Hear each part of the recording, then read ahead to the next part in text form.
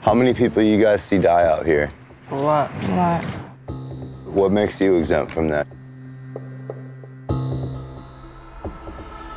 A lot of people want to call this right now a heroin epidemic. To me, it's more of a plague. Girls die here every single day. It's not like something new. It looks pretty. It's beautiful here.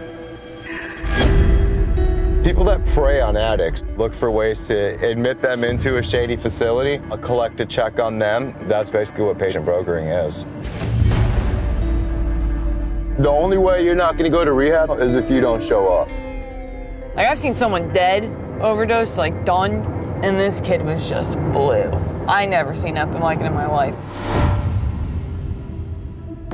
It's almost the same chaos as living in active addiction without the drugs. My whole life consists of people getting high, people dying, people being your friend and then not being there the next day. I just don't want to hurt you guys anymore.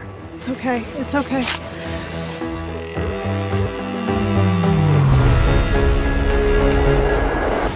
Yeah, I am helping them, but I can only help so many people. It's like, what about the look on their face when you can't help them?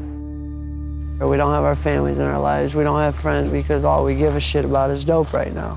We want help, yeah, definitely. Like, I'd kill for it right now. And like, I just want to be able to do it. Like, this is a life or death thing.